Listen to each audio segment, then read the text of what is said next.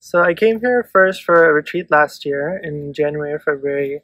And even though it was super cold and like covered in snow everywhere, I thought this place was really beautiful, and I enjoyed meeting all the people here, not just the participants, but also just the staff.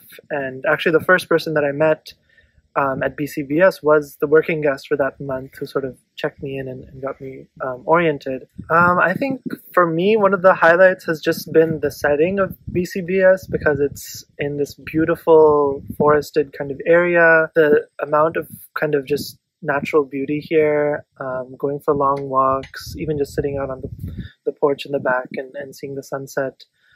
For me, that access to nature has been really just made this experience very transformative, and it's a really great opportunity to sort of disconnect and connect more inwards with yourself, but also just with the natural world. It may seem like a big time commitment to sort of disconnect your life for a month and hang out here, but I would say totally take the jump. It is so worth it, and everything will be waiting for you, when you're done. But this is a really rare opportunity, I think, for most people to really just come here, immerse yourself in the community here, take advantage of attending some courses and sessions, just even sitting by yourself in the Dharma hall. It's a really special experience. So if you're thinking about it, you should just do it. So I am moving from here to kind of a new journey, spending some time outside the US now. I'm in this sort of transition phase in between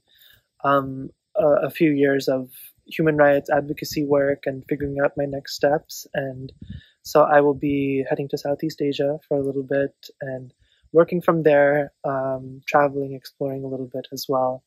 The plan right now is Thailand, Bali, Malaysia, and then Australia for a little bit. So I'm very excited, and I'm really glad that I got to spend a month here just to ground myself and sort of get myself ready for what is probably going to be a very hectic adventure.